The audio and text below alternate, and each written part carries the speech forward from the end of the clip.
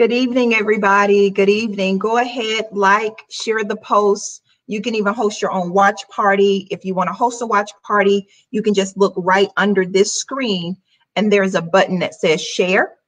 And if you share it, it would actually give an opportunity to host a watch party so you can invite your followers, your friends, your colleagues, anyone you think that want to hear about this discussion, and go ahead and share it on your page as well so others can watch. We're going to give a couple minutes just for all that to happen. I want to just say thank you to everyone that's already logged in and ready to go. This is a much needed conversation. We have a lot going on in our nation right now. And I often say, you don't want to be emotional because emotions don't really produce a whole lot, but we want to make sure that we pause. We kind of regulate our emotions and see how we can bring solutions and change. And I'm so excited. Acceleration Church, we are a church that is definitely committed to our community, and what's important to our community is important to us. And so I'm so happy that we have special guests on today where we can touch on how the nation is really handling some of the unrest that we're dealing with now from both the political standpoint, a government perspective, a law enforcement perspective, as well as a business perspective. We've seen a lot of loitering on last night and the night before that. And so we really want to make sure that we can provide some solutions and some action plans. And so again, take this time before our guests get on. You don't want to miss this. Share this post, like this post, host a watch party. Some of you may be saying, what can I do? How can I help? And this is a way to help. Get the message out, get the word out. We have qualified people. We have experts that is going to speak to the current situation, talk about some of the history that has gotten us here. And also, which is most important, give us action items. What can I do as an individual? What can my family do? How can we help? And so it's important that you get everyone you know involved so they can be a part of the discussion and hear the discussion. I've received some inbox, some text messages on questions that you personally have, and I'm going to do my best to get through those questions tonight so some of your questions can be answered as well. Thank you, Lakeisha, for logging in. Thank you, Renee. Hi, Stephen. Go ahead again, like, share, let us know that you're on. Say hello. Those that are watching on YouTube and Facebook, we're so grateful to have you on with us. Again, this is Acceleration Church. Tonight's conversation is a community conversation. We wanted it to be very diverse. And so we have a diverse panel that's going to be sharing with us today, sharing their insights, their expertise. And again, most importantly, how do we go from here? What do we do? And we're titling this Justice for All. And so whether you're Black, white, Asian, Hispanic, we want you to be a part of the discussion because we are all God's children. And with that being said, I posted today in my post, and I just felt this to post, as a church, when there's a hurricane, we respond. You know, our church has been through several hurricanes since we've started.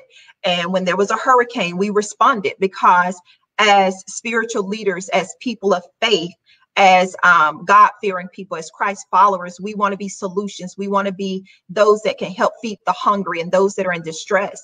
And so we responded. Once it was announced that we are a stay-at-home order, that kids were home with their families, we knew there were families that did not have enough food to feed all their children during the day. And so what did the church do? We responded. We made sure that we provided food. We fed over 300 families food so they can have nourishment. We provided resources and guided individuals on what to do during this time. And so yet again, our country needs us. There's a civil unrest. There's rioting in the streets. There's loitering. There's people that are concerned, confused, and don't know how to feel. And in the midst of a pandemic, we're dealing with pandemonium. So what do you do? And one thing that we can't do is be silent. One thing that we can't do is just sit back and watch. We want to be a part of the solution. And so once again, our church is responding. If you are on and you're watching, you're a part of a church, you have a company. If you are a leader, I encourage you, find a way to get the voice out there for those that may be the voiceless. And with that being said, I'm going to invite my first guest on, who also is the pastor of Acceleration Church. My husband, Pastor Dio Pouerie, he and I pastor together. So I'm going to invite him on now with me. Hi, babe. What is going on, my love? You look absolutely fabulous, as always. Thank you. And it's so funny because we're in the same house, but your lighting is better than mine. What happened? You know, the glory of God just sits on my life. You know, Amen. Well, there's angels around me. I wanted to have Pastor Dio on because I wanted to have a perspective from a spiritual connotation, from a biblical connotation, but also Pastor Dio is also a businessman. And so I wanted him to talk from a corporate standpoint. He and I both pastor Acceleration Church together. We tag team. One Sunday I may be speaking, one Sunday he may be speaking, but we both have a passion for our community. And so if you would just take a moment and introduce yourself. And also, if you can just answer for us, why is this topic important to you? Absolutely, absolutely. So once again, hi, everybody. Thank you so much for tuning in. I'm super excited that you are listening, that you're watching, whether you're watching live or watching on replay. Absolutely share this because we're hoping that amidst this discussion, there'll be nuggets, there'll be strategies, systems, infrastructures that you perhaps can lend to your own environment, to your own social interactions, so that you can, of course, become part of the solution as we're trying to be a part of the solution. You asked why is this important to us? And why is it important to me specifically? I'll say this: nobody's immune to injustice. It's important to me because the reality is nobody is immune. It could hit my house. It has hit my house. And it would be irresponsible for me not to take into account, not just in this instance, but in any instance, looking at if there is a particular party who is not being favored and they're being treated differently than others, I need to pay attention to these things because, again, nobody is immune from that. I'm raising a young boy who has to look like me, and I'm a minority and I have dark complexion. I have a young girl who also looks like me, also has a certain skin complexion, a certain texture to the hair. And so then how do I explain to my children that because of the color of their skin and the texture of the hair, some people might feel either metaphorically or literally feel entitled to place their knee on their neck? It's a very difficult conversation to have.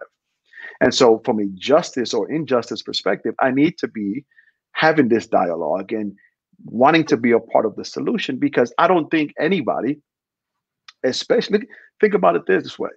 We are right now amidst one of the most difficult times this country has ever seen. We are amidst Corona. We have 40 million people who don't have a job. That in of itself is extremely difficult, very difficult to manage. People are spending more time inside their house than they ever before. And yet now, minorities also have to deal with the stress and pressure of dealing with racism and Rona. It has to be discussed and the solution has to come to surface. Very good. Thank you so much. Thank you, Pastor Jai. And we look forward to more of your advice, your answers, your insights. So thank you for being thank you for having me and for this platform and wanting to be a part of the solution. Next, I'm going to bring on our Senator, Senator Randolph Bracy, who's joining us tonight. I'm so happy that he agreed. A very busy man going throughout the state representing our area. Where our church resides, where a lot of people that are watching reside. And in addition to being a senator over this particular precinct, you also represent the state as vice chair for community justice. So thank you so much. And I just want to say this before you introduce yourselves. I reached out to Senator Bracy. And again, just trying to find solutions. What can we do? I need your help. And no, I mean, it was literally the same day he responded and said, I'll be there. And let me say this too, which you get major kudos for this. And I don't know about everybody else, but I know who I'm voting for. So I'm just saying. But I asked this question to him and his assistant because I'm always respectful. I said, are there any questions you want me to avoid? Because I know he's in the public light. He represents us. And his response was, no questions are off limits. So thank you for your honesty. Thank you for your transparency. And thank you for being with us tonight. So I've already kind of introduced you, but just give us a little bit more about yourself and why this is important to you. Thank you. Thank you for inviting me. I appreciate what you all are doing in our community. It's a pleasure to be on your show today. So I'm Senator Randolph Bracy. I represent District 11, which is West Orange County. I've represented this area since 2016. And before that, I was in the Florida House of Representatives. I am the vice chair of the Criminal Justice Appropriation Committee. I was the Criminal Justice Chairman, where we developed criminal justice policy for the entire state. And it was in that role that I put forth all kinds of reforms, the likes of which we have not seen in the Florida legislature probably ever. And so I was very proud of the work that we did. But all of those reforms did not get to the final destination at the governor's desk. But we pushed the conversation, and so I'm proud of the work we've done. But I mention that, I guess, because we have to continue to push these reforms, because I think that's really what we want to see in light of what has been happening in this country. So, this is very important to me. I'll just mention, why it's important to me. My 7-year-old daughter happened to see the pictures, the video of the murder, if you will, of George Floyd, and she was so disturbed and crying, and so it sparked a conversation that was so uncomfortable to have, but I think it's just so important that we have to really come up with solutions, because our community needs it. Absolutely. So thank you for having me. Absolutely. Thank you. And next, I'm going to bring on Will Halvosa, who is my partner in crime. Will and I travel the country training judges, training law enforcement, youth providers. We train on implicit bias and explicit bias. And Will is also a retired police officer. And I thought it was so important to have a very diverse dialogue and hear from someone that is in the trenches, that is also a white male. And so, Will, I'm so happy that you are on. Let me tell you, Will has my back. He saw my post. He said, "You go, girl. I got you." He shared my post, even if some people commented and did not like it. I said, "Will, I need you on this panel." And he said, "I'll be there." So thank you, Will, for being here and being a part of the solution, not just today. You have definitely not been reactive, but proactive. You've been doing this work and bringing the light of some of the racial bias that we see and disproportionate minority contact, not just in Florida, but all around the country. And so I'm so thankful to have you on. And I just want to pause and let you introduce yourself and tell us, why is this topic important to you? Absolutely. Thank you. And good evening, everybody.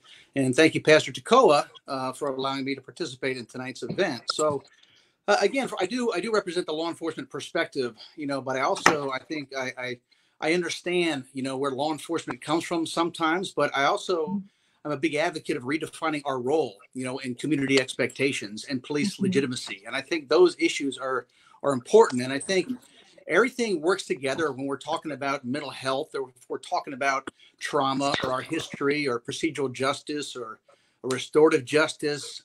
All this stuff is interrelated. And I think law enforcement, the role right now, quite frankly, I'm going to use the term patronizing a few times tonight, because I think it's real easy for us to kind of jump on board and talk about the murder of George Floyd, and talk about how disgusted we are with it. But quite frankly, we should have been having these conversations for months, years, and for us just to kind of recycle, I think, some of these conversations, which is not what I'm part of. I'm part of having these discussions when things are good, when we think things are good, and addressing, some of the historic issues that have created some of the disparities that we see, especially in law enforcement. And law enforcement, although not fully responsible, is very complicit with what we see today in terms of the disparities going on around the country, mostly with our Black youth in our community in Gainesville, Florida. It's although we're 23% African American, the youth that we arrest are 80% African American. So obviously, to me, that's an indication that we can do better. And I know you've heard me speak before and train before, but I understand what law enforcement, where they're coming from. And I think it's a time that we sort of addressed, this warrior versus guardian mentality. Yeah. And again, I think our role, law enforcement's role right now, as our country grieves and goes through anger and goes through sadness, our role is to just listen. We have to listen. And then we have to be part of these changes that have got to take place. And thank you for having me. Awesome. Thank you for being on. Thank you so much, Will. I'm going to come back to that guardian versus warrior theory and what that means. We train together, so I get it. But for those that are watching, I really want you to talk a little bit about that. But let me bring on our last panelist, Dr. Pamela, who is my mentor, and has definitely been an advocate for diversity and inclusion, both as a professor and also as a program director with the National Science Foundation. She is a bad sister. She's also a history maker. For those of you that don't know, Dr. Pamela is the first African-American to receive a doctoral degree in engineering in the state of Oklahoma. And I've read her book. Her book is Winners Don't Quit. Today They Call Me Doctor. And in that book, she talks about a lot of the injustice and a lot of the things she had to deal with from a bias and racial standpoint, because she was the only African-American woman to walk the path that she walked. So I thought it would be great to have you a part of this discussion. And I know the work that you're doing with the National Science Foundation at the federal level. So with you, please just kind of introduce yourself and tell us why this topic is important for you. Well, thank you so much, Pastor Tekoa, for having me, and Pastor Dio. You all are so near and dear to my heart. I'm so proud of what you're doing in the community with Acceleration Church and just having the impact that you are. As you mentioned, I'm a professor. Well, I was a professor at UCF for 27 years. And then for the last 2.5 years, I've been at the National Science Foundation as a program director for the Innovation Corps. And this is a program that transitions research from the academic environment into the marketplace. So basically creating businesses out of innovative ideas. And one of my goals when I went there was to see more underrepresented minorities gain access to these programs. It's unfortunate that only 1% of venture capital dollars go to underrepresented minority businesses. 1%. 1%. And you do have STEM professionals out there who are underrepresented minorities. African Americans are 11% of the workforce, but 9% of the STEM professions. But it gets much smaller when you start looking at engineering disciplines, about 2.5%. And that's where a lot of the innovation comes from. And so I was determined to do what I could to see that program, this powerful program that actually is your tax dollars, that we get access to it in our communities. And so I've been largely focused on that for the last 2.5 years. And we've seen some significant change and some growth. Not enough, but do want to see more. And why is this conversation important to me? Anytime I see injustice, I'm disturbed. And I have been so disturbed by all that's going on lately. Well, frankly, all this has been going on in our country over the last few years, and in some cases, normalization of racism and hate, and it bothers me. It bothers me as a citizen. It bothers me as a Christian, but just as a human being. And so I am very, very pleased to be with you today because, we have to talk about this, and we can't sugarcoat it. It's time to call it what it is. And as disturbing as these images are, I only pray that positive, real movement, real change will result from these horrific acts that we just witnessed with Mr. Floyd's killing. Very good. Thank you so much, Dr. Pamela. And I want to dive right in because you brought it up, injustice. The backdrop of our conversation, it won't be the only topic because I believe that the George Floyd case is just a tip of the iceberg. Yes. But there are so many things that we're dealing with in our nation right now, from economic disparities to criminal justice disparities, racial bias, implicit bias, explicit bias, racism. Right. And so we're dealing with so much, but our backdrop for our conversation and what has encouraged this topic is the George Floyd incident. And the fact that the entire world, and it breaks my heart, Senator Bracy, to hear that your 7-year-old daughter saw this.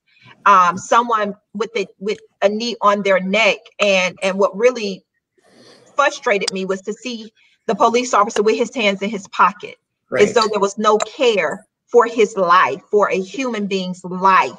And we put people in prison for that when you don't have respect for life. And so to know that that person still went home and nothing happened until the photo was, or the video was released, it bothered me. But again, regulating my emotions, Pastor Dye always say high emotions, little logic. And so because that's the backdrop of our conversation, Dr. King is known for a quote that says, a threat to justice anywhere is a threat to justice everywhere. And so you all come from different parts, and none of us live in Minneapolis, but I thought it was important that we talk about this. And we have seen the results of the threat of justice in Minneapolis, that it made people all over the world feel the injustice. And that's one of the reasons we're seeing some of the outcome. And so Senator Bracy, I'm going to start with you.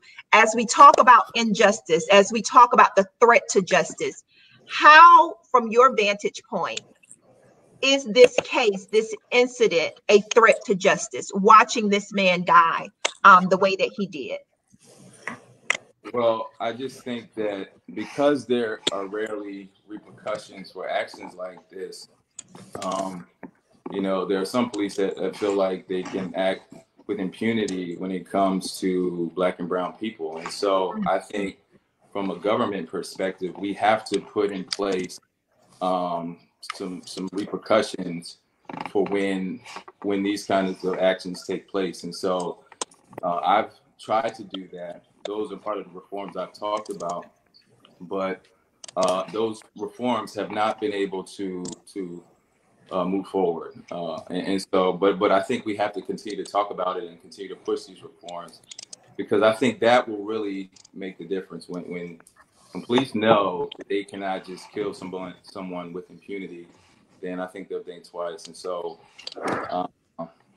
I think that's important. And as government leaders, I implore my colleagues to really look at how we reprimand law enforcement. We obviously support law enforcement, but we also have to protect people when there's injustice. And so, I look forward to those discussions when I come back to the legislature to say, hey, we have to deal with this. But it also, I think, is important for people to be engaged. It's so good to see people protesting.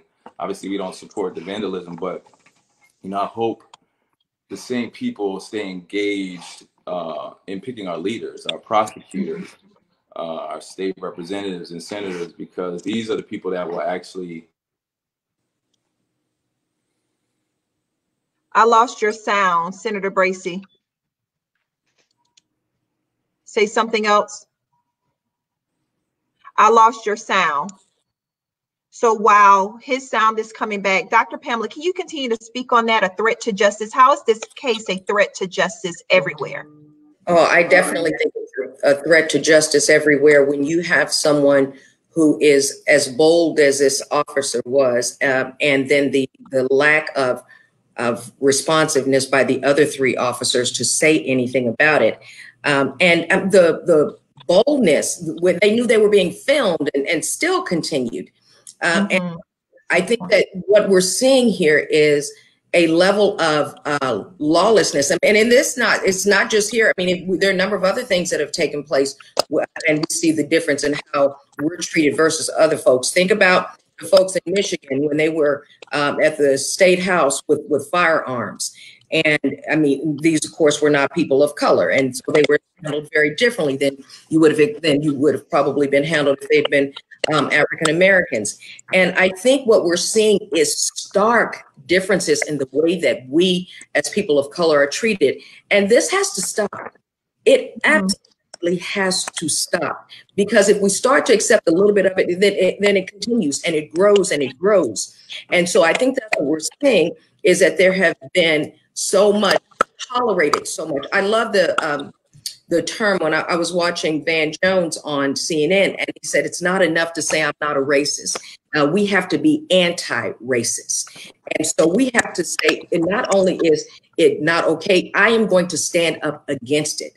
And so this is a true threat to justice. And I am so pleased. I don't at all support the looting, and I shame on those folks that are looting and actually destroying property. But I am so pleased and proud of the protesters that are out there and saying, we will not accept this.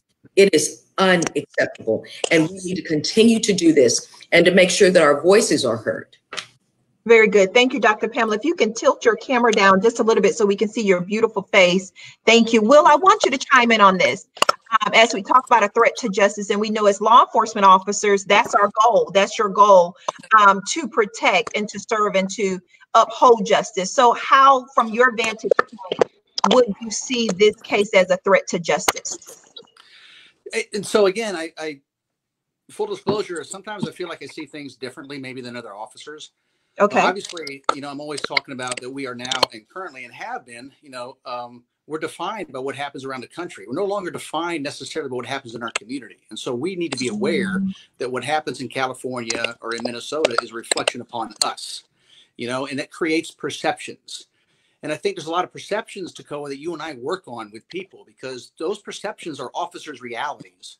And I think the killing of George Floyd confirmed what certain perceptions were going on in the Black community, right? And so I think that's something that was very powerful. When I first saw the video, I'll be honest with you, I felt as though it was a lynching. I felt as though it was a lynching, and it was perverted to the point that the killer was intoxicated with the power of listening to people beg for mercy. And the other officers really acted as the mob that protected that lynching to take place. And also, I also will hear about bad apples in law enforcement. I also will hear about this is a one-off, it doesn't happen. And there's a lot of credibility. There's a lot of examples of officers doing fantastic work in the community.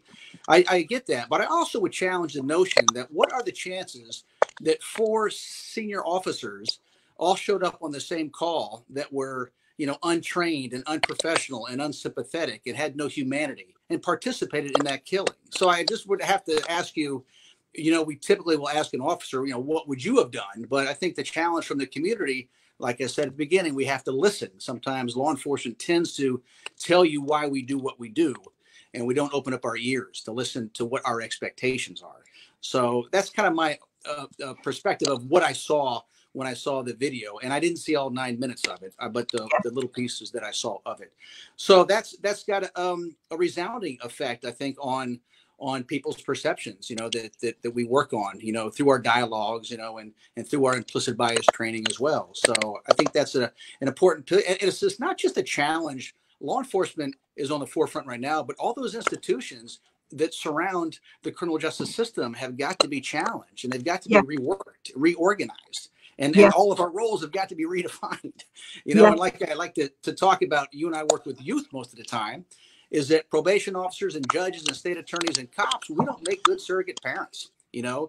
People need to be parents, right? Yeah. And we need to do what's best for those youth. And I think locking kids up in jails and using that sort of consequences through as discipline is absolutely unequivocally wrong. And so one of the things that I always advocate for is to stop arresting kids. So very good. Let me ask you this, Will. You touched on a couple of things. I love that you said that officers have to be mindful that the perception of what they do in one area can be reflected all over. And I remember doing a training at the Orange County Sheriff Office, and one of the police officers said that, someone came up to him and said, "I hate what y'all did in Ferguson." And he was like, "No, I live in Orlando."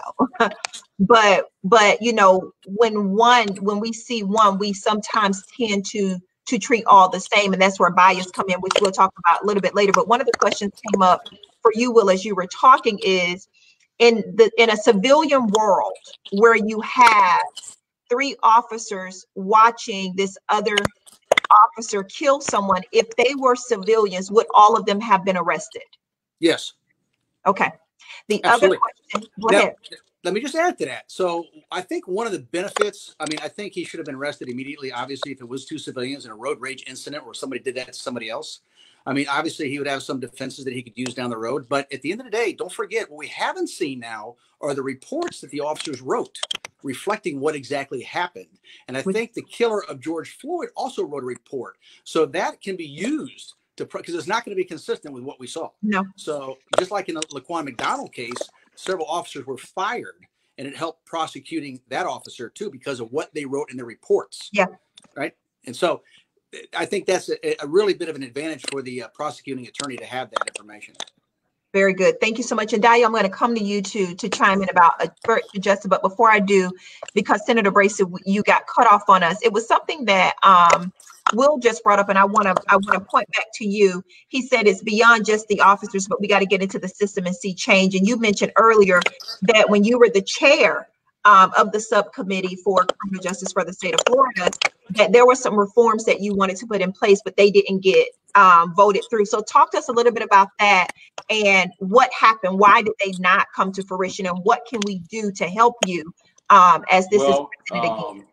I'll just say that law enforcement has a tremendous effect on certain legislators in certain parts of the county and parts of our state. And so you would get law enforcement, for an example, drug sentencing laws, mandatory minimums. So you have, depending on certain amounts of drugs a person may possess, you know, if it reaches a certain threshold, they'll get 15 years. Well, you'll get law enforcement that will come to Tallahassee and lobby against getting rid of those minimums. And so it has tremendous effect on certain legislators, because if they're shown not to be supporting law enforcement, then they can get unelected. And so it's a political game also. And so we were able, because I was the chair, I was able to pass it, and a lot of these reforms moved through the Senate.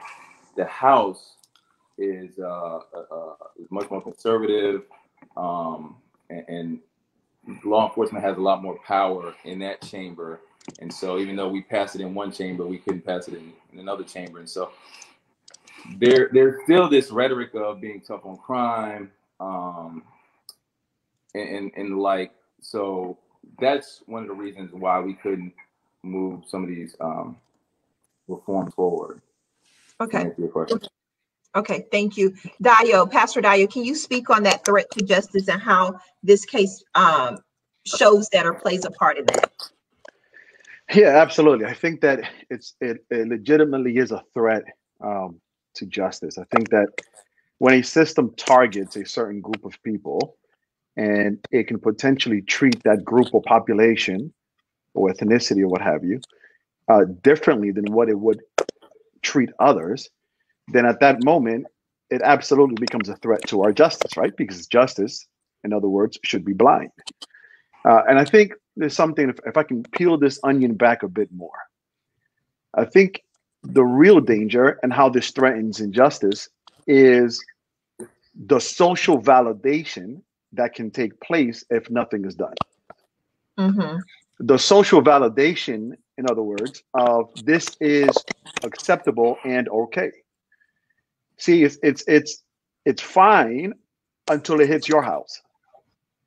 And the moment it hits your house, then now becomes an issue to address. And so if we allow this to be socially accepted, that a police officer can treat a Black man this way, then the masses begin to understand and interpret that this is the way things go.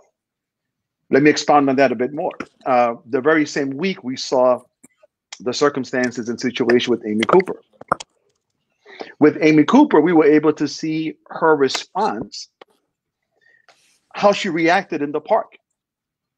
With her comment of, hey, I'm going to call the cops and tell them that there's an African-American man specifically, begins to tell us what her perspective, what her view of who she is and how her whiteness can overcome or rather determine the outcome of a Black person.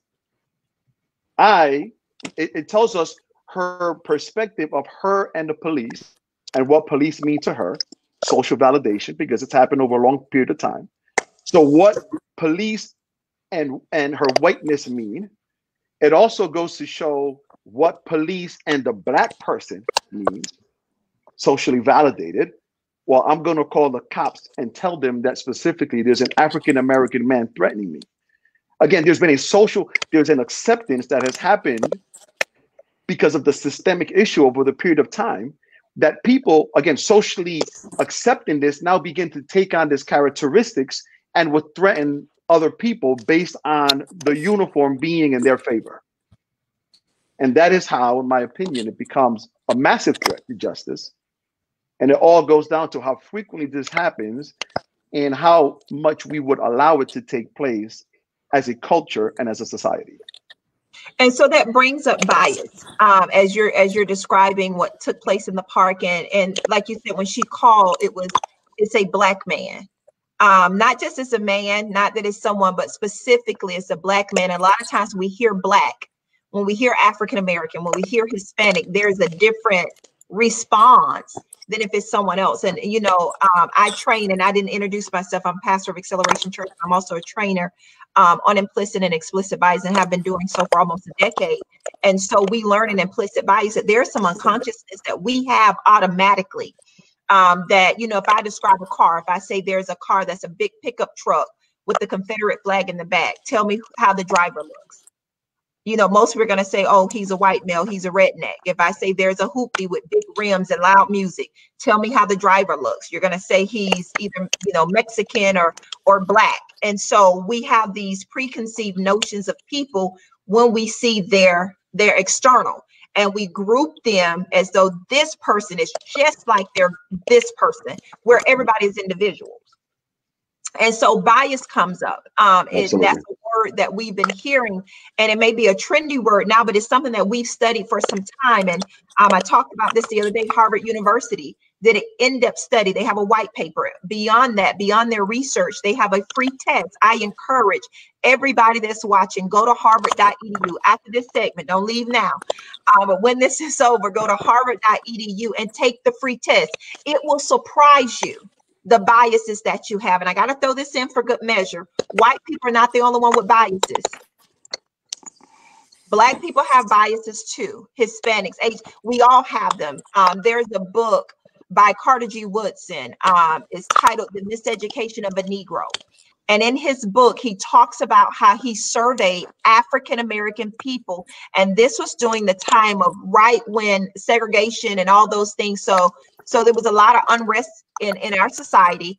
And he surveyed African-American people. He said, if you have a heart disease and you have to have a heart transplant, meaning your heart has to be taken out of your body and a new heart put in, would you want a white cardiologist or a Black cardiologist? And over 90% said white. Right. Because over time, society, media, experiences has told us that Black is inferior and white is better. And so the biases, even for our own race, it exists. And so we got to talk about it, and we have to find out, how do we dig deep into the surface and get rid of those biases and stop letting them be shown out even in media, television, and entertainment. And so with that being said, do either of you feel that bias played a part in the George Floyd case? Absolutely. Oh, sure. Absolutely. Yeah, absolutely. I mean, I can speak and I guess kick that off in terms of that question, because again, going back to your point, Tekoa, what is a bias? A bias is a wrong, an error in how one thinks and processes information that's coming to them. It is an erroneous way. And the reason why we have biases, right, is because we have a brain that has limited resources. And so our brain naturally is going to, if it's in terms of attention, we only have a select amount of attention that we can give to something. So immediately our mind is going to process as fast as it can to make a decision based on the information that we might have. The same thing also goes with our memory. Our memory is limited capacity. And so then as a shortcut, our minds will go ahead and produce a bias. It would go ahead and base decisions based off of certain information that we have. And so in this particular instance, I think has a huge thing to play. You already mentioned on one of them, which was it is perceived that a Black person would have more strength, right? You've mentioned this before in your interview, which I thought you can take more pain, right? So I won't touch on that, but I absolutely agree with that bias. There's also a bias that is called confirmation bias. A confirmation bias is where we're looking for a piece of information that would validate what we believe. So essentially, let's say if I'm for gun control, right? The moment that I see somebody has been murdered or killed because someone had a gun in their hand, to me, I'm going to think of that moment as that's exactly what it is. It's happening because this is just wrong. I'm using this moment to confirm my already existing belief system. Whereas if I was on the opposing side and I'm for guns and the same incident happened, my approach and my bias is going to be, this happened because of whatever other reason that supports why guns should be okay. It's a confirmation bias. And I think in this particular instance, specifically with George, there's I believe, a confirmation bias in the sense of, okay, if George pushed back even the slightest, there could be a confirmation bias that immediately kicks in the police officer to say, I need to show more restraint because I understand that Black people, can take on more pain. And so immediately he'll begin to apply more strength. Then there's also another bias that's called the availability heuristic bias. Availability heuristic bias is the more we see something, the more it's validating how we believe. So if the media is constantly feeding us that a Black person who is 6'3" is an angry and strong and dangerous person, then immediately at the moment that I encounter this individual and something happens to where it triggers my availability heuristic, right? I begin to now act out according to what I'm remembering the credence, the credibility is, this person is dangerous because they're tall and they're Black. Yeah. And I believe that those were biases that easily stood in this instance and caused this thing to take place. Very good. Thank you. Anyone else want to chime in about bias? Do you feel bias played a part in this? Oh, clearly. I mean, bias is a form of prejudice, whether it's prejudice for or prejudging, if you will. That's essentially what prejudice is. And some people benefit from biases. Sometimes we tend to think that certain groups are smarter than others. So a particular, in engineering and technology, oftentimes it's easier for an Asian innovator to get funding than much easier than an Asian than an African American to secure VC funding or other type of funding. So clearly there was bias at work here as it relates to George Floyd's situation. And you got, what, 4 white officers and 1 Black man, and they all felt that it was necessary to have this amount of force on one person, and then not even taking action when he was clearly suffering. And I don't know if it's that they don't think African Americans are humans. You know, historically in this country, at one point, we were considered 3/5 of a human. So some of that, unfortunately, still lingers in the minds of some of these folks. And so I think there's clearly bias involved in this situation. Thank you. Anyone else want to tackle that bias? Hey, Tekoa, Will? Okay. Yes, Go ahead. Yeah, so I agree too, and I think, you know, again, the law enforcement side that we train on a lot of times, I'm going to talk about 2 issues. One is the bias part, first and foremost. So we respond to a call and we get a limited amount of information. So somebody brought up the Amy Cooper situation, right? That's a classic example of an officer responding now to a call, and they've now inherited Amy's bias. And so the officer shows up and has, you know, like in Philadelphia at the Starbucks. So the officer shows up and has now the manager's bias, who felt like they had 2 people lingering that were African American in her store. So that's a challenge for law enforcement, and we have to recognize that we only have our own biases that we show up at, but we also have the caller's bias as well. And I'm not trying to pivot off the George Floyd one. I'm going to go back to George Floyd, but I agree with the lady that talked about the doctor that talked about the historic bias that we bring to the calls on a call screen. If it's a domestic and it's in one of our more marginalized neighborhoods, we will start to fill in the blanks, right? From law enforcement, we start to fill in, okay, we're going to arrest somebody, we're going to take them to jail because that's what they want. So, I mean, we do bring biases to the job, our own stereotypes that usually will come out, you know, under pressure. But in this case, I think bias was a big factor in how George was treated from the very call, because again, that should have been a call to me that could have been just a report written or a citation issued. It didn't necessitate an arrest. And again, I think we go back to looking at policies, looking at legislation, why people need to be arrested. What we discovered in Gainesville is that we can arrest less people and still have crime rates go down. because those are some of the things that we're measured on, and that's some of the things that we have to be accountable for. But I think in that case, I agree that I think bias played a big role in the murder of George Floyd. Okay, thank you. Go ahead, Senator. I'll just echo some of the comments that were made earlier. I mean, there are biases toward African American men. There are certain thoughts when you think of African American men, especially I believe George Floyd was tall. There's just certain biases that have been in our subconscious mind for a very long time, and so those biases play a part when you talk about law enforcement interaction with African American men, and I think it shows up. Yeah, and I say this with biases, and I'm happy this is an education forum because I want people to get educated on this information. Even as I talk about implicit bias and explicit bias, I've had tons of people reach out to me and want to know more. And so I just want to pause for a moment just to provide a little bit of opportunity for people to educate themselves and provide solutions. And I'm going to pull on you, Dio and Dr. Pamela, because I have you all on here from a business perspective as well.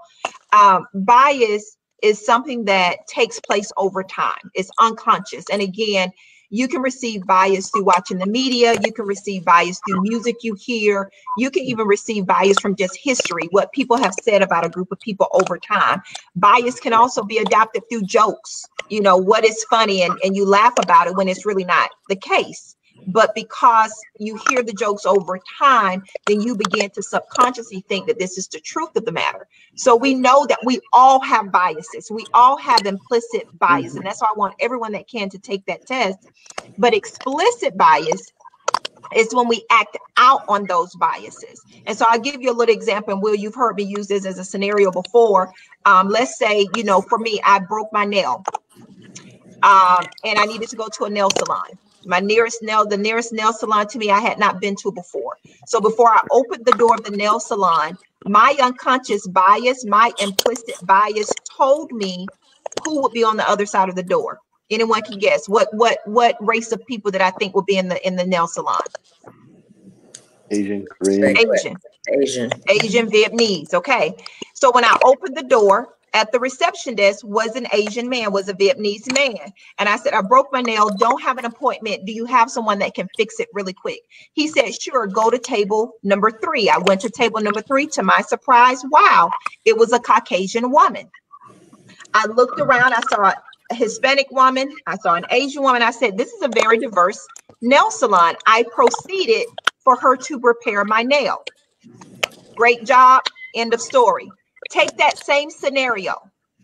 In that scenario I just gave, there was implicit bias. I had unconsciously believed, based on my experience, that the type of people that do nails are Vietnamese Asian people. Same scenario. Here's where explicit bias comes in. It's about the outcome.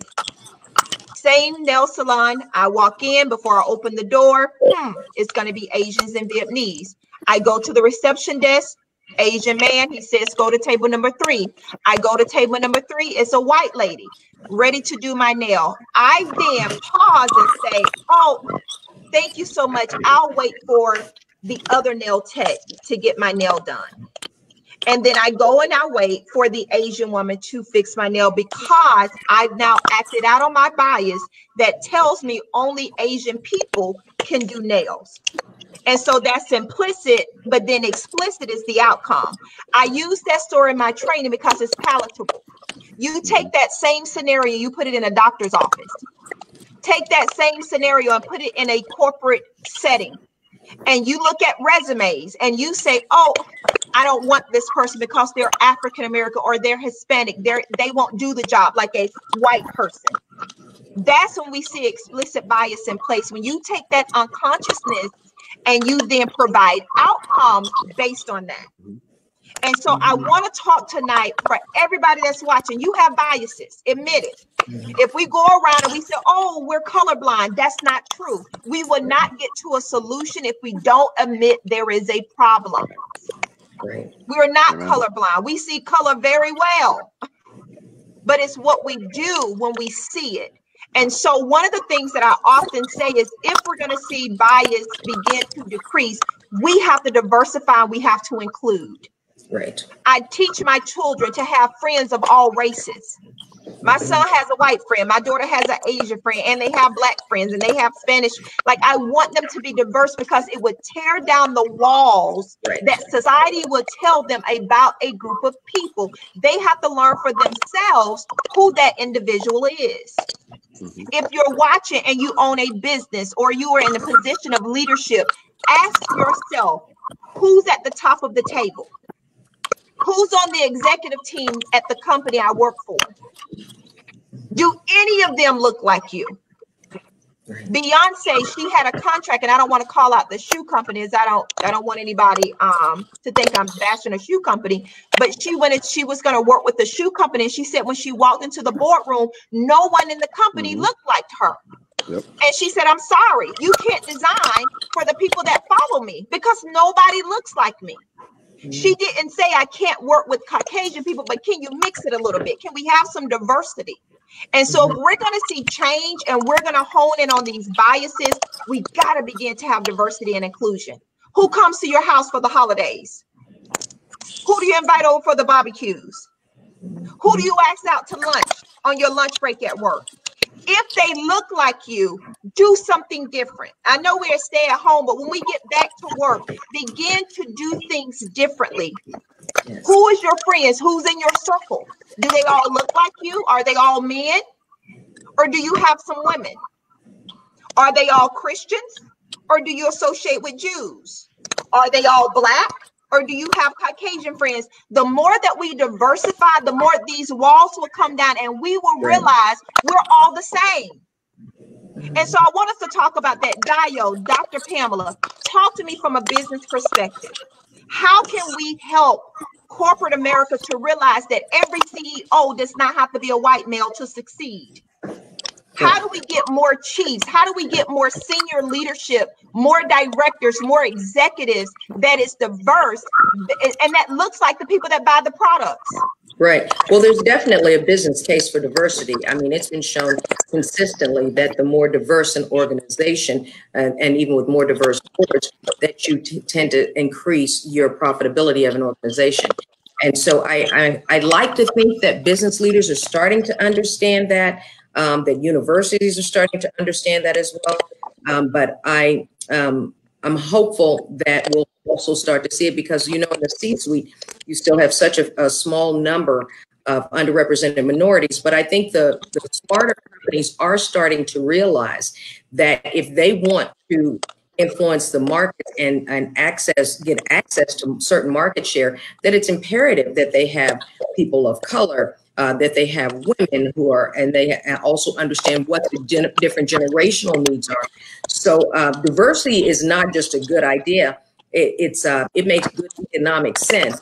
And I think one of the other important things that we need to realize as a nation, when we leave certain people out, not only are you from a corporate standpoint handicapping your corporation, but even as a nation, when we leave certain people out, those are innovators, could be thought leaders that solving many of the problems that impact our society, our country, and even the global community.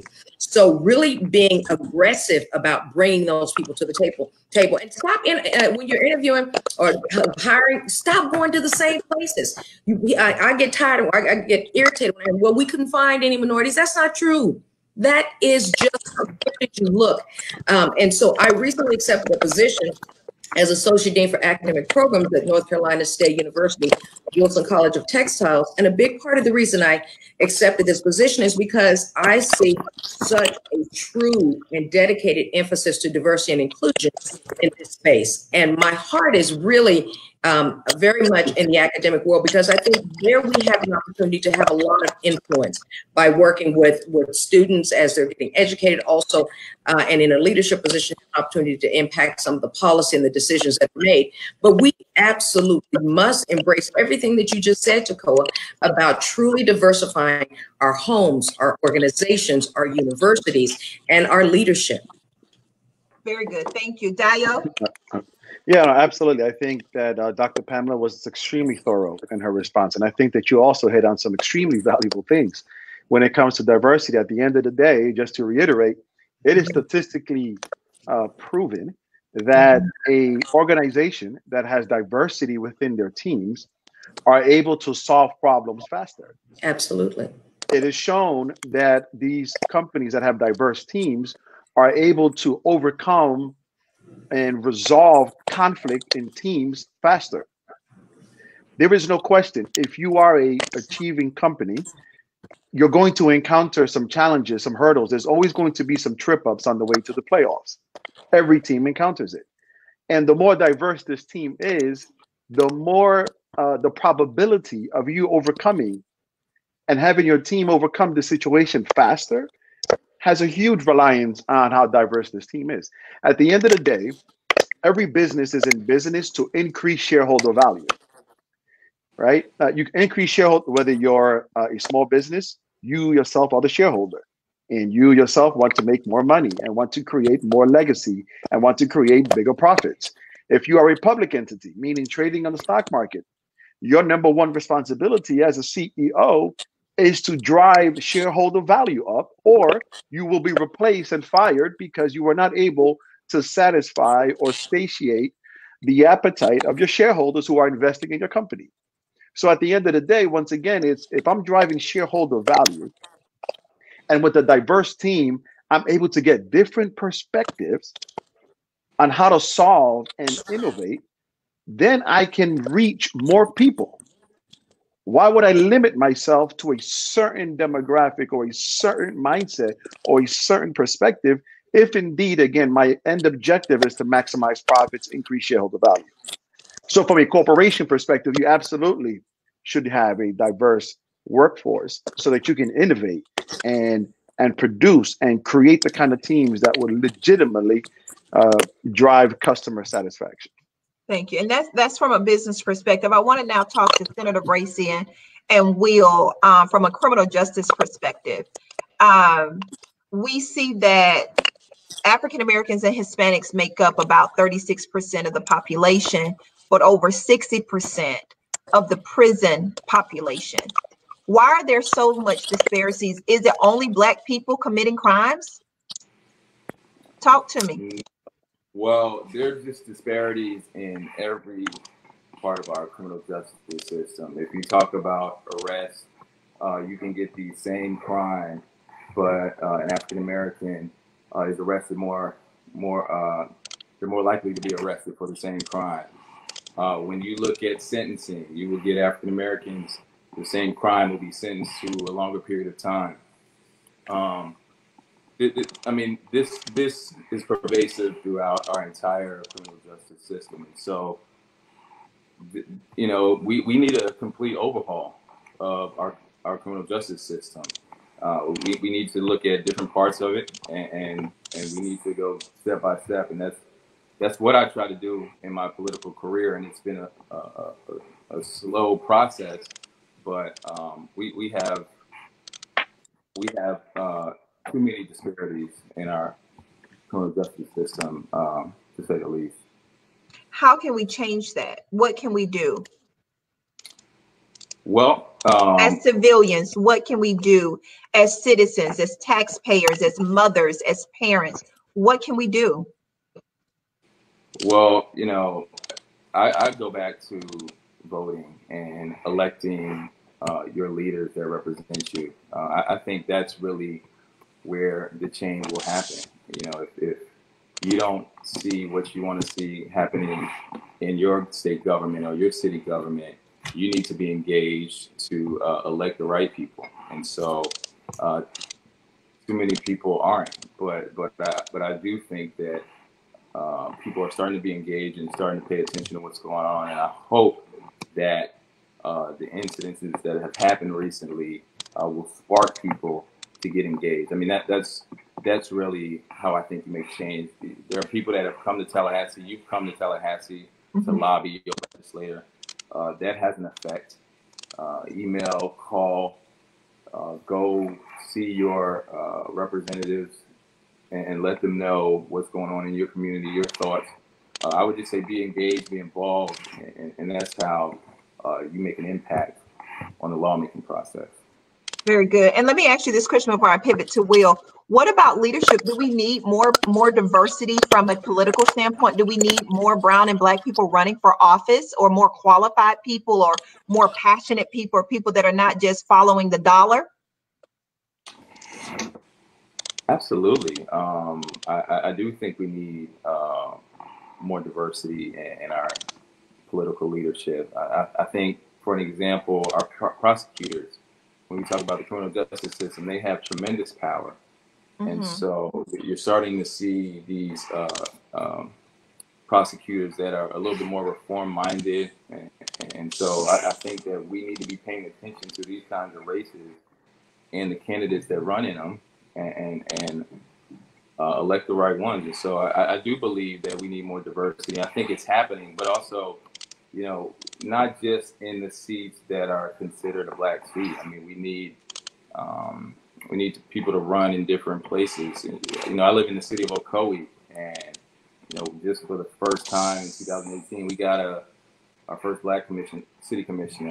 And then the next year, we got a second one. I mean, that's just a small example, but I would just say not in your typical political positions, but we need to look at different places that people can run, or different positions, and run people there. So.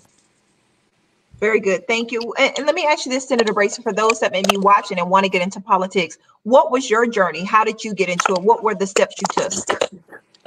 I got involved by working on other people's campaigns, and that was my entryway.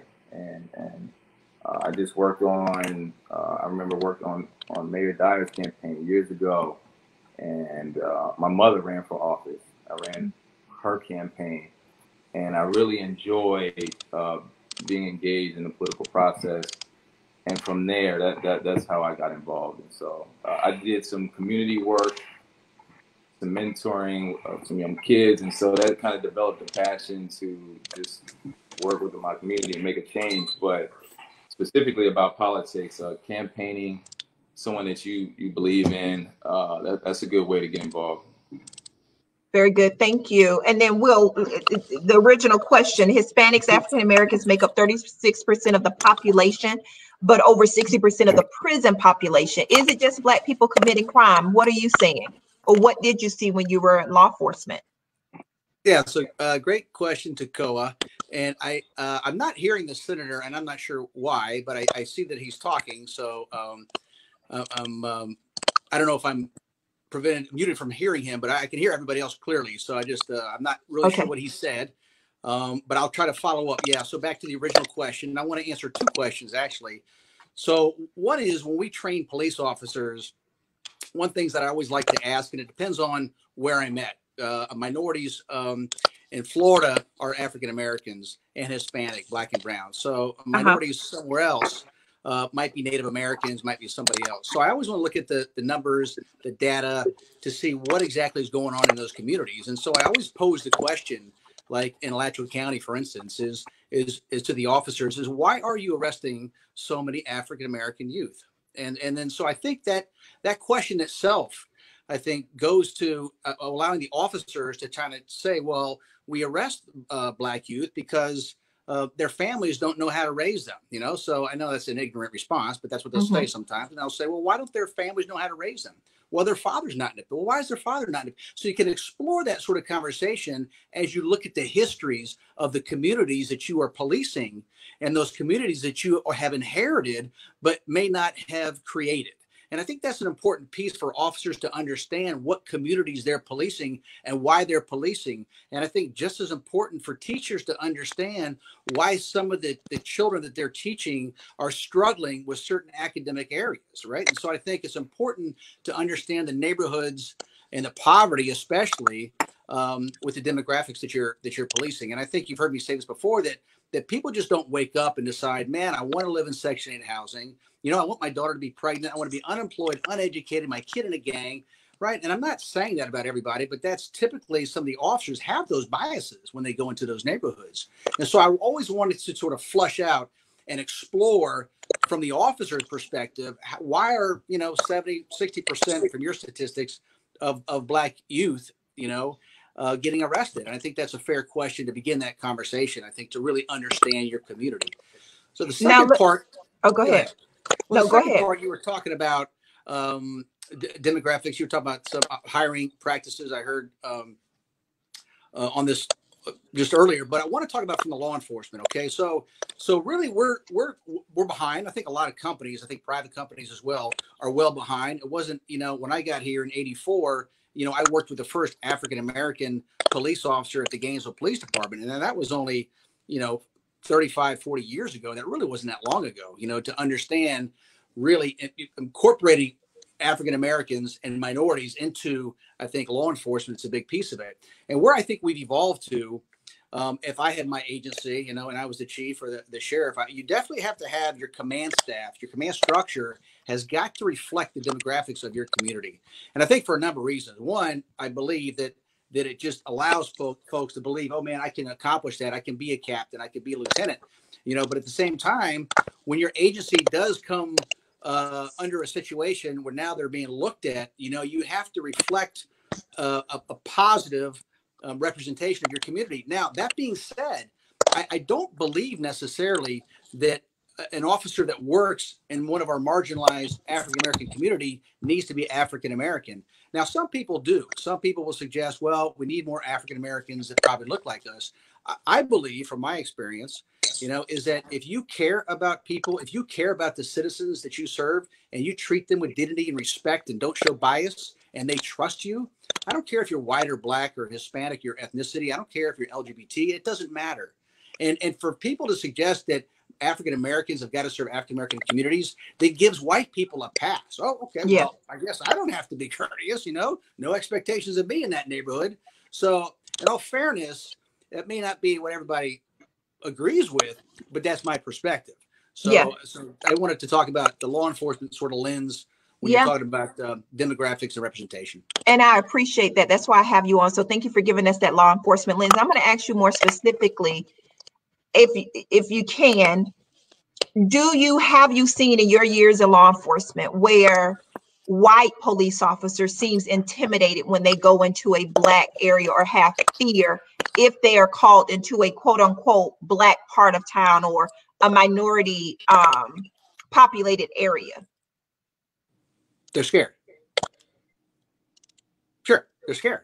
Yeah, so they go in and they're scared. But I've also seen some white officers that thrive, that provide their best service in those communities, and again, getting into high crime areas and stuff like that. Again, that's semantics. I'm not really buying into that kind of stuff. I think communities that call you more are communities that trust you. When communities stop calling you, you become atomized, and that's when you have to start worrying, right? So I'm a big believer that shouldn't be a reflection of crime. That should be a reflection of trust. But yeah, absolutely. So I think that's an important piece. And I think when you get someone that's Caucasian that comes into a community that they're not familiar with, and then they have to police neighborhoods and cultures that they're not familiar with, Tekoa, I think it definitely does scare them. Yes. And with that, and I got a question for you on here before I jump into that question. And I know, and I know some of the answers to this because you and I work together, but are there diversity training or sensitivity training or culture training for law enforcement that you are aware of that is like mandatory when you go into the police academy, you have to take this class? Okay, so that's if we're looking to really change the culture, a real paradigm shift in law enforcement, I think what's taught at the academy needs to be heavily reviewed. And I think, when you're looking at a 7-month academy, if you wanted to be a barber and cut hair, you got to go to school for 11 months. I think that needs to be revisited. So I believe there's a lot of pieces, I think, in the law enforcement training, and 7 months to walk out and put that uniform on and wear that badge, it shouldn't entitle you to respect from the community. That's got to be earned.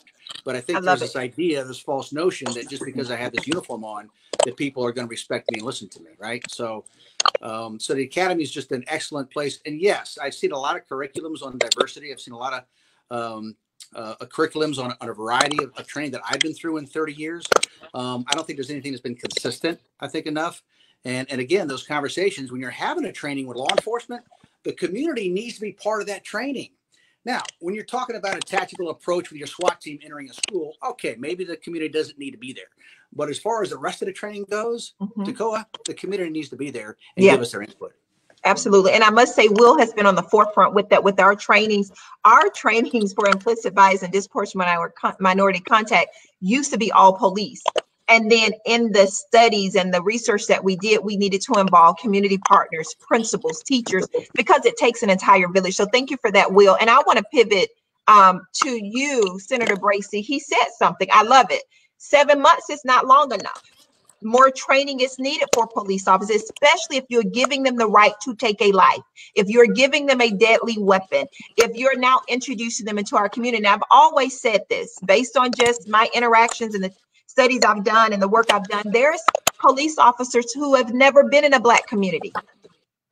They grew up in an all-white community, all-white school, and their perception of African-American Hispanics have not come from interaction. It's come from television, which we all know has a large disparity of how they represent us. So what can we do? Is there something that you can do, something that we can do to lobby, to reach out, to ask for some changes, or a task force or somebody to look into what is currently being done from an education perspective, and what can we do to change that? Thank you for the question. So our local police, Orange County sheriffs, for example, Orlando police, they can adopt their own policies regarding training, that they can add more training to what they already have. But I just wanted to mention, and I would like to hear the sheriff's perspective. You know, I remember a couple years ago where we were, there was a bill to require body cams, and there was some pushback from law enforcement. And, you know, whenever there's some accountability measures to be put on law enforcement, there's usually pushback. And, you know, there's certain localities that are better than others. But as a whole, the law enforcement community usually will push back on some of these accountability measures. And so it makes it difficult to impose these new laws on law enforcement when they lobby against them. But I would say that we can speak to our local sheriff to adopt some of these training measures, and I think we would do so. And that's something I'm going to look into regarding a statewide policy. But I've been down this road before with certain policies that there's usually pushback. Yeah, and I must give a shout out to Orange County Sheriff, previous sheriff, which he's now our mayor, Jerry Demings. When he was a sheriff, I was a part of his task force, and for 6 consecutive years, he mandated or required, I don't want to say mandated, required for all of his school resource officers to be trained on disproportionate minority contact, and I was one of those trainers. But one of the things that they dealt with is funding. Everyone doesn't have the money to pay for those trainings. So I took it upon myself to write a grant, and thankfully we received the grant, and that grant paid for 6 years of training. And so I do want to say, as a citizen, there's things that we can do. You can write for grants. You can meet with your sheriff.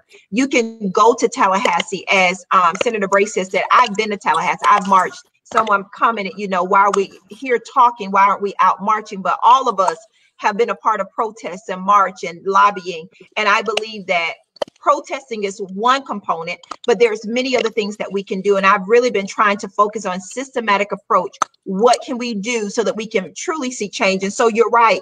Orange County has not had some of the things we've seen in other cities because of those trainings, because of a sheriff that was concerned about the diversity in the community.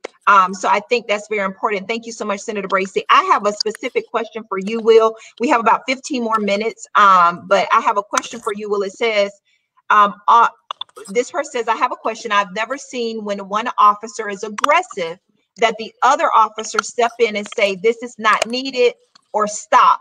What they normally see is that multiple police officers jump in. And so their question is, are there any training in place on how to de-escalate when it's a co-worker or fellow officer? Again, I know the answer, but I want you to touch on it. That's a great question. It's what I was also thinking about as well, because we have begun some of the de-escalation training, you know, some of the verbal judo, you know, and so we've been working on some of those. There's not a solid curriculum for that as of yet that I've experienced, but I've been through a few of them. And then I was looking at that exact same scenario myself, thinking, man, that is a great training scenario to allow officers, because sometimes in law enforcement, you'll have a more senior officer, and I don't want to call him a bully officer, but he might, you know, when he does something, people sort of fall in line, you know, it's, and they're not going to challenge him. Right. So I think a great training scenario would be to have a senior officer, you know, maybe cross the line, you know, be physical with somebody, and then have 2 or 3 other officers that are in training either look to see if they will tell him, hey, don't do that, stop it, or she, you know, and then de-escalate the situation and actually reflect it on a report. That's an important piece too. So I think that's a spectacular training opportunity that I was actually going to propose to our training lieutenant to say, hey, is there any way? And now once the cat gets out of the bag, it might be harder to keep that a secret. But the training, I think that the person proposed, no, we don't do that. And I think that's a spectacular idea. So I'm happy to be able to be here and learn something. I'm like, you know what? That's something, as we open up our ears and listen to communities ask us questions.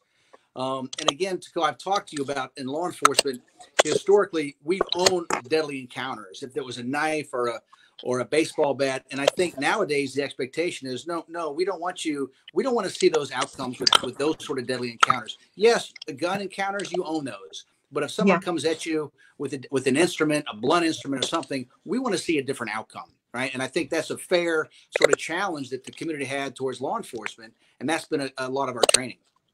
Love it. Thank you, Will. I'm going to do a quick round robin. I'm going to ask each one of you one quick question. Want you to respond. We got about 10 more minutes, and then I'm going to close where all of us answer kind of what the next steps are.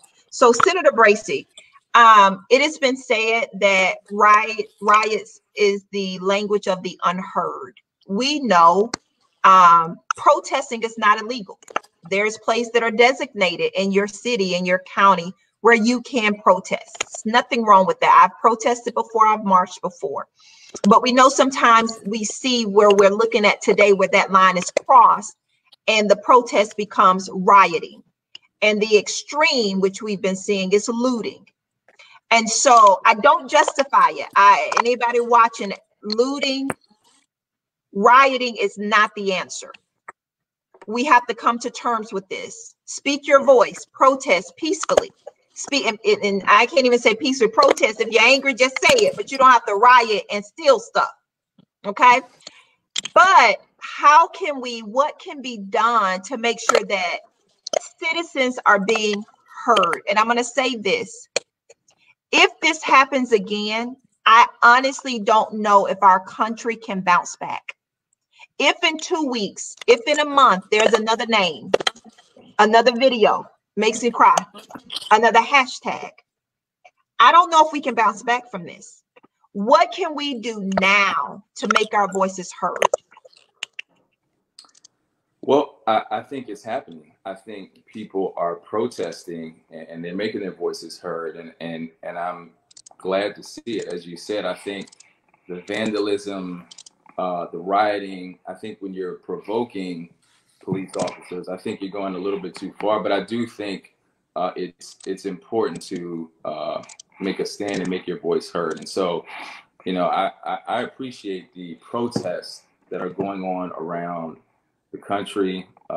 We've had our own in Orlando the last 2 days, and I thought that they were appropriate. And again, not to go too far as vandalism or provoking violence, but I think it is appropriate. And so I think it's necessary. I mean, there's people that are waiting for the arrest of the other 3 officers. And as of now, I don't think that's happened yet. So I think that those protests are appropriate. And I think we need to continue to keep the pressure on for the arrest of the other officers. That's my opinion. And so I think we will see another incident. But, you know, I think there needs to be, people need to know that there will be repercussions when something like this happens. And so I think these protests are necessary. Very good. Thank you, Senator Bracy. Round robin. Will, United Nations, 2014, under the Obama administration, stated, based on their research and their task force, that they show signs and data that there's racial bias and racial profiling in policing. What can someone do if they feel that they're being racially profiled? So, thank you for that question. I think that's in addition to just the racial profiling piece of it that they came out with, I think there was some infrastructural discrimination. There was some voting suppression issues that were happening, I think, out of the Michael Brown shooting in Ferguson. So there's a lot of issues going on at the time. So I think what's fascinating to me is I think the racial profiling piece, as I present it to law enforcement and when I talk about disproportionate minority contacts as well, I think that at the end of the day, when someone suggests, true or not, that you racially profiled somebody, or that you arrested that person because they're African American. So what it does, it does hurt, that we all are human, and it doesn't feel good, to have that allegation against you. But I think we need to understand those perceptions, and those perceptions are also officer safety issues. And if those perceptions exist, and if we practice decorum and procedural justice, I think there's an opportunity to have that encounter with that person who may have felt like that they were racially profiled, to de-escalate that situation, to walk that through, and to have that communication, understanding, again, with decorum and dignity with each other, that they don't feel that way. So that initial encounter, they might feel that way, but I believe it's incumbent upon the officers. We're the professionals. We have all the accoutrements. We have the training, right? We pulled the car over, okay? And I think it's really incumbent upon us to undo that perception. And I think that's the challenge with law enforcement. And a big part of that, Tekoa, I know that we teach it, it's when somebody would call in and advise that, hey, I've got 2 young Black males walk in my neighborhood. And a typical response would be, excuse me, young men, what are you doing in this neighborhood? Well, we live here, so we need to understand how hurtful that question alone is. And I think that piece of training to officers, their dismount, has got to be done better. They need to get out of their cars, go up, shake those youth's hands and introduce themselves, hand them their cards and say, tell your parents to give me a call when I tell them how respectful you were. So there needs to be a different approach, I think, with some of our training. But it's something that you and I will continue to work on, Tekoa. Absolutely. Very good, Will. And I'll say, Will says this in training, and I love it. He said he teaches police officers, don't come up to a Black boy in a neighborhood and say, what are you doing in this neighborhood? Because that child could be living in that neighborhood. Every Black child doesn't live in poverty, doesn't live in the hood. There's Black children that live behind gated communities. And so I love that he says that. Don't say, what are you doing here? Ask, here's my information. How can I help? So I love that approach. And I'll say this as well. If anybody watching and you want implicit bias training or explicit bias training or racial bias training or training on how to interact with youth, minority youth, please reach out to me. Please reach out to Will. If you want training for your company, if you want training for your organization, it is important. And I think also what's important is that your employees, your staff, your colleagues see that this topic is important to you, and that you have policies in place and trainings in place to make sure that this is decreased as much as possible. Round robin, Dr. Pamela, your question. Will talked about racial profiling from a criminal justice perspective. For you, can you share with us, especially being the first Black to receive a doctorate in engineering in Oklahoma, if someone is feeling they're racially discriminated or racially profiled in college or at work, what can they do? What have you done? What have been your experiences? Well, I mean, that's definitely something that takes place. Oftentimes, the faculty member will have lower expectations for a minority student and won't feel like that they are as capable, so may not also give them the opportunities or access to research experiences in their lab. So when something like that is happening, first of all, if it's explicit, we have laws against that. That doesn't mean it doesn't happen. It happens every day. But go to administration immediately and first of all, document it, then go to administration and explain what is happening to you. Okay. And so that's something that I think a lot of students may be afraid to do, but then you will be protecting yourself if you do that. And so actually document it, go to administration immediately and tell them what is happening to you. And then also don't try to fight this battle alone. I mean, obviously there are EEOC organizations in the government and organizations, private companies also generally have some diversity officers, but don't feel like you have to do all of this by yourself. Join other organizations within many organizations have affinity groups where you can have organizations of African Americans, employee organization or Hispanic employee organization, or even women, and then talk to those folks about it. Because a lot of times when these things happen in school or in the workplace, people of color feel marginalized and just will leave. And I always say, because the fact of the matter is over 52% of women leave STEM fields before they're in their mid-career era. And it's because of this marginalization, and women of color experience it even more. And I say, don't go. Find those allies, identify organizations that can support you. And if it's explicit, and even if it's not explicit, even if it's implicit, point it out and bring it to the attention of administration if you're a student. If you're an employee, bring it to the attention of leaders in your organization, because if you don't do it, it's going to happen to the next person. And so I've always been willing to take that stand, and it's been rough sometimes over my 30+ year career. I got my first engineering degree over 30 years ago, and it's been difficult some days, but I'm always fueled on more when I think about how it can make a difference for those who are coming behind me. Awesome. Thank you so much. And thank you for the work that you're doing. Pastor Dayo, final round robin question for you. How can we heal as a community? Yeah, no, thank you for that question. It's a very sensitive question in many ways. And I think that rarely is there a simple solution for a complex problem. There's an African proverb that says, the child who is not embraced by the village will burn it down just to feel its warmth. Wow. Say that one more time, sir. I felt like we were in church. One more time. The child who is not embraced by the village will burn it down just to feel its warmth. And we talk about, for example, some of the rioting and looting that we're seeing. And I know this is going to be a contrarian statement, but it is the thinking that we also have to consider from everybody out there. The reality is that the African American has been looted for over 200 years. They have been looted.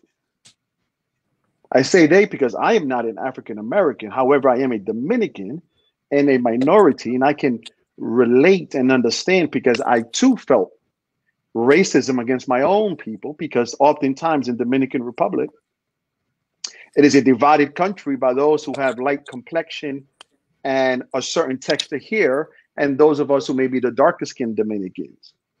Very racially sensitive in that country. And I can say that just from the lenses of the outside in, the African American person also has been looted for the last 200 years. European peasants were given land, but yet the African American was not. Looted.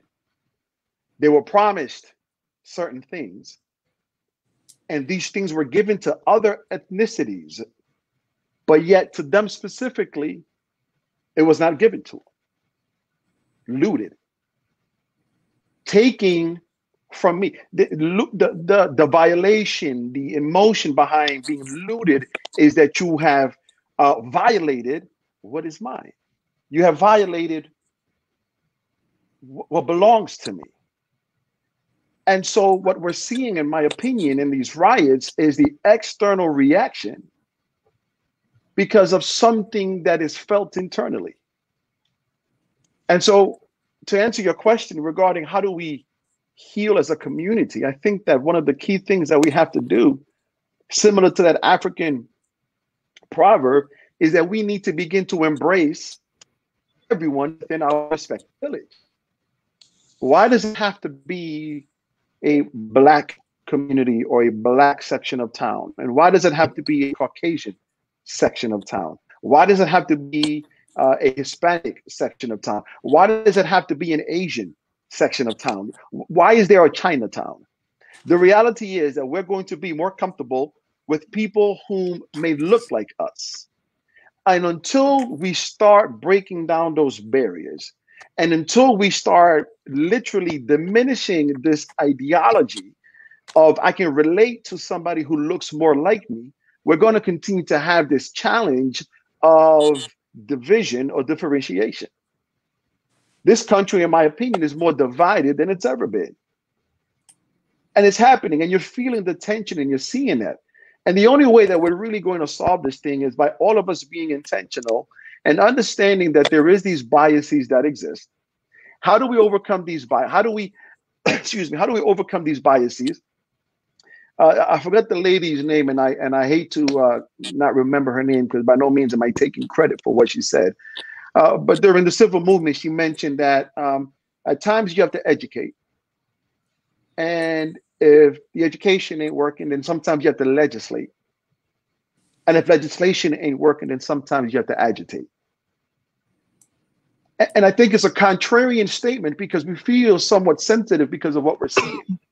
But so long as we're not embracing that child into our village, there's always going to be somebody who feels ostracized, somebody who feels marginalized, whether it's in a corporation who is not hiring somebody because their name doesn't sound like their name, or their accent might be different from the, come on. But we know these things are taking place every single day. And so until we are becoming more self-aware and more introspective and understand that, you know what, hey, I'm experiencing bias right now. This is my own personal bias. Let me be mindful of, self-aware, that I am, if I see somebody who has a turban with a big beard, am I going to be intimidated and not greet them? Or am I going to be intentional and realize that is a bias that is being fed to me by media, a bias that is being fed to me by other communication channels? Let me go ahead and say hello to them. The moment that we start feeling something that is indifferent towards another person, at that moment, do the opposite of what you would normally do. It's like what I teach our church all the time. Instead of the moment you start feeling envy over someone else's success, at that moment, literally go against that feeling of envy and begin to compliment that person for their successes. And don't let that envy take root in your heart or your mind. I think it's the same aspect when it comes to us as citizens of a society, of a culture, is the moment you begin to experience or see or feel that there is some bias taking place, take the opposite action. Because in that, we become better as a whole. About 15 years ago, one of my spiritual mentors, Bishop T.D. Jakes, he said something that was so profound that to this day, I still remind myself about this. He says, exposure gives you options. Options give you choices, and choices require decisions. Exposure gives you options. Options give you choices, and choices require decisions. If we want to make better decisions, we have to become more exposed. Become more exposed to different cultures. Become more exposed to different thought processes. Become more exposed to the way other people might do something who don't look like you. Become more exposed in your circle of friends and begin to gain insight and ideas and relationship from those who don't look like you. That is how we're going to heal as a community, is by diversifying and welcoming and embracing those who don't look like us. Very good. Thank you so much, Pastor Dio. That was a mouthful, but you touched on so much. All of you with the round robin, thank you so much for those tidbits. And I just want to summate some of the things that we talked about tonight and just kind of cover, because again, I didn't want this conversation to be emotional, which it was not. It was very educational. And so I just want to talk about kind of what are our next steps? What are those things we're going to do? If you're watching, it's your responsibility now. When you hear, you got to do something with what you heard. And so number one, the resounding response was, number one was educate. And so we want to encourage you to learn about, you know, biases that you may have.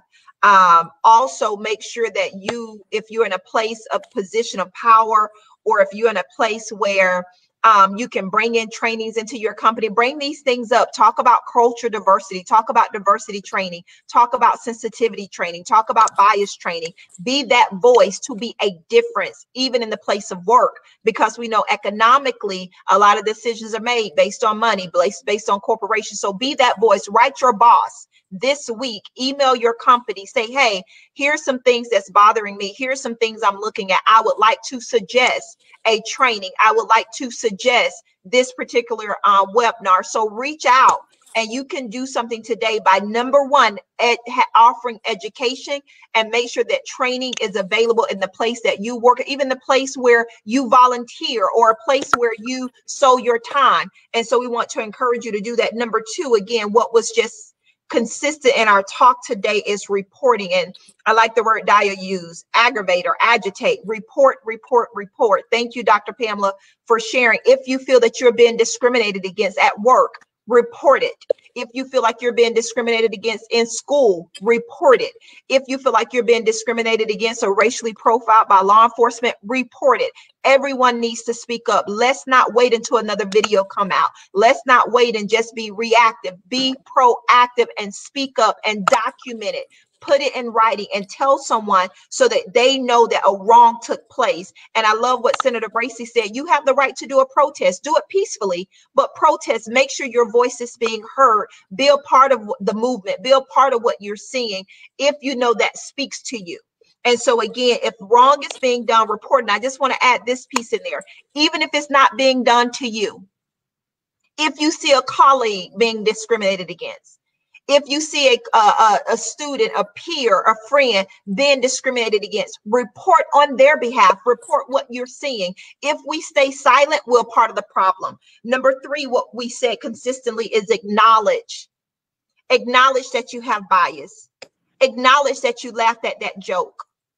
Acknowledge that you thought that about that particular race or that particular gender. Acknowledge it. Own it. And say, I need to move on from here. And if you're still in the state of saying, I don't have any biases, I encourage you to go to harvard.edu, take the implicit bias test. It's free. I don't get paid to advertise for them. I just know that it is a wealth of knowledge, and it will help you realize and acknowledge you have biases. And once you realize those biases, work on it so you don't operate out of those biases. Number four, we said diversify. If you are a CEO and you're watching this, if you are a business owner and you're watching this, if you are a pastor and you're watching this, if you're an executive director and you're watching this, look at your leadership team. Is your leadership team diversified? If you are a pastor and everybody on your leadership team is white, but your congregation is diverse, you got to bring some changes.